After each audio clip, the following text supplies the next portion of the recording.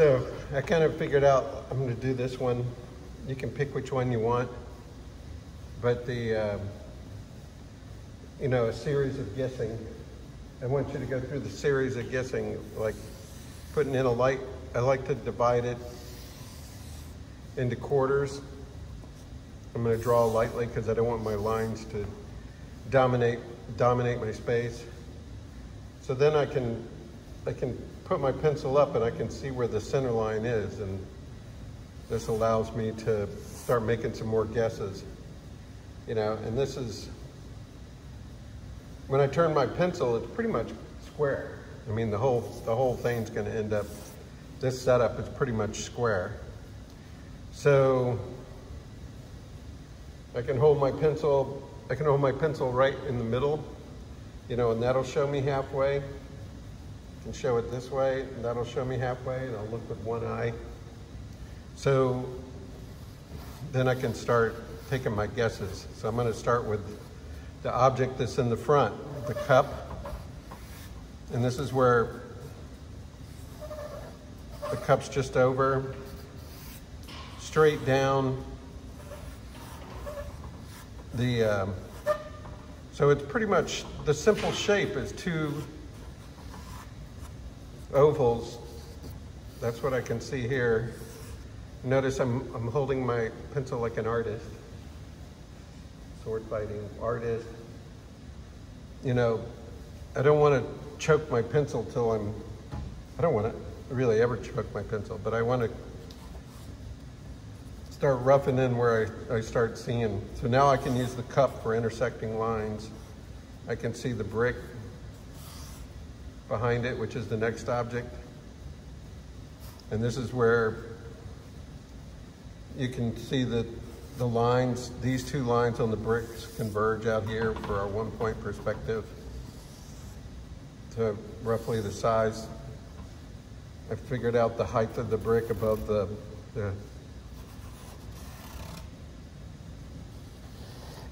and I've thrown a glass jar in here. This will just add more interest. Glass jars are pretty much transparent and reflective. So that, so I'm not going to deal with my shadows just yet. I want to get my basic generic shapes in. So here's my cup.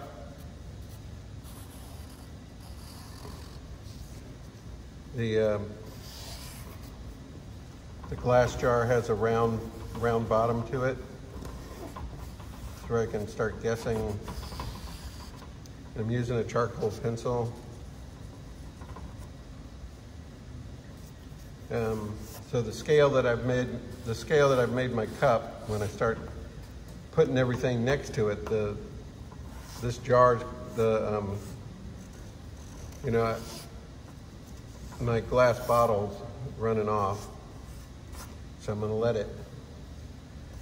So I'm not going to deal with the reflections yet. I can literally see through it for the brick. The shoe comes out to the end. So now the shoe has this shape to it.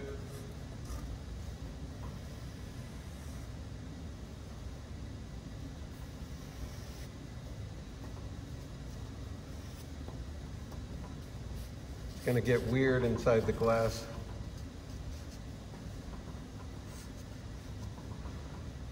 So I can see this part of the back of the shoe, but then I can see the other part of the shoe peering out, so I'm going to let it.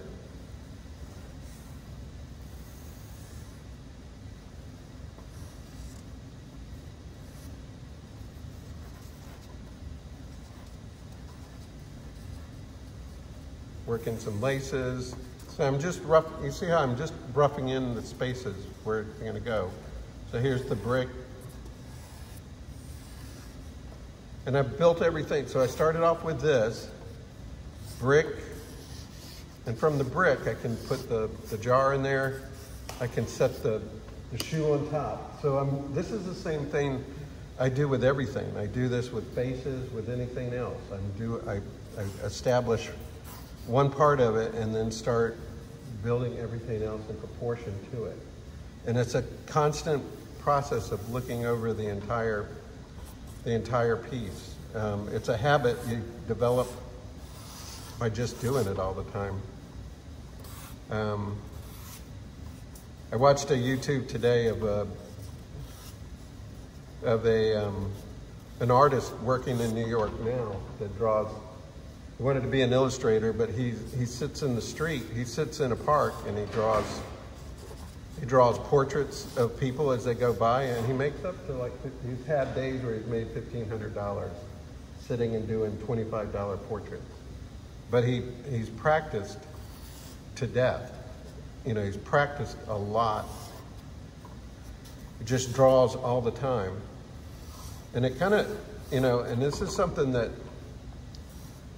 you know, drawing class isn't something you can cram for. Drawing class is like something that you practice every day and then you get better. But he got to where he could draw. He would do that continuous line drawing that I showed you in the beginning. Somebody would sit down in front of him, and in 5 to 10 minutes he could draw an outline of them with their face, just like he almost traced a photograph. But he would, you know, just start here and just pull single lines that would describe the arm. Single lines that would, I'll have to play it. I kind of want to pull up YouTube and play it, because he was kind of inspirational. I'm kind of curious how illustrators are surviving now. He went to Pratt in New York, and he stayed in Pratt, but he just talked about, he just started drawing all the time. He loved drawing, he draws all the time, he fills in sketchbooks all the time. Okay, so I got my basic shape. I started with crossing it, building my front shape, and now I can go back and kind of figure out my shadows a little bit. This is where I like to switch to vine.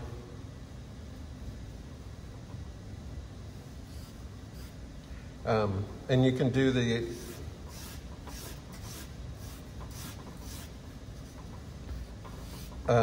either take each, like it probably is best to take each, at this point I want you to do a study of each piece, you know, not just like I was having you do an entire tone across the entire piece and then come back and erase it. But I'd like you to maybe this time try to take each piece, and I'm going to go back to the closest piece and build the shadows.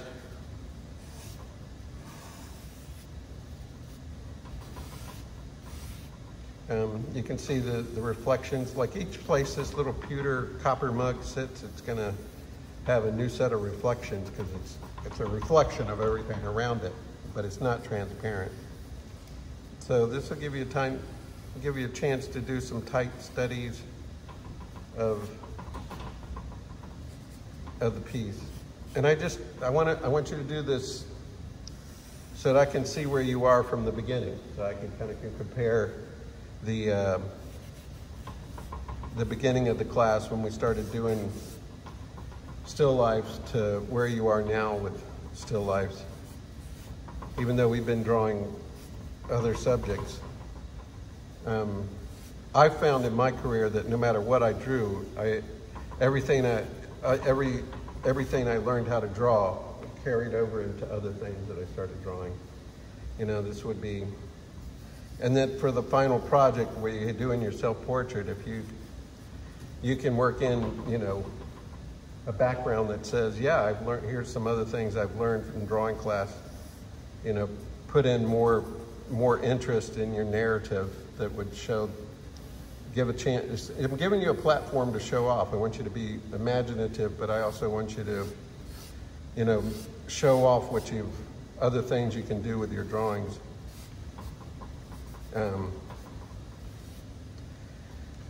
So this is where, you see how I'm putting down, like,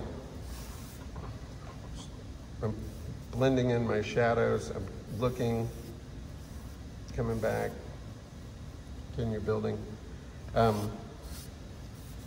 remember my two boys. I remember my oldest boy learned how to read, and then my youngest came along, and he was like, I'm going to learn how to read today. And he just really put in a concerted effort to learn how to read in one day. And he was pretty disappointed by the end of the day because he wasn't much better at reading than he was at the beginning of the day. And it really, you know, drawing's the same way. Every day you learn a new technique. You get better at each individual thing, and then you get to where all of a sudden you can draw. It's like you don't really start off calling yourself an artist. It's like you work at it for years and years, and then you'll turn around and go, oh yeah, I'm an artist now. Okay, you know, all my life is studying, you know, doing it's something that kind of grows up on you.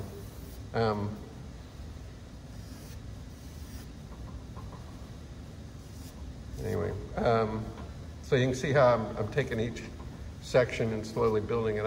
I'm just showing a different way of approaching the same thing without just like always saying, throw down a tone, erase, build. You know, this one I'm curious if some of you will do better if you come and just approach each subject, finish it, and then move to the next. But the main thing is to build up your outline and then come back and start building each part. And once you get most of the tone down, switch over to your white pastel or something like that to try to work up highlights or whatever you have to do to build up your lights and darks.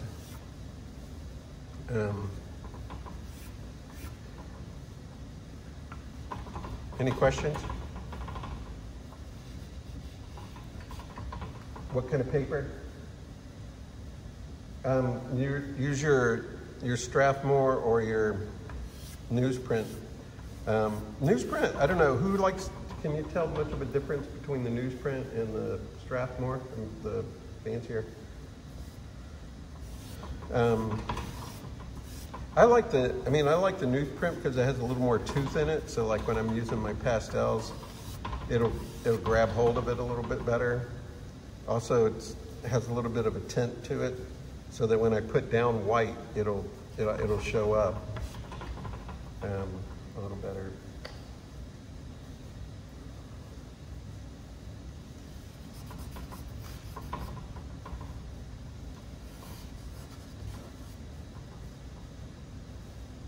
Okay, so.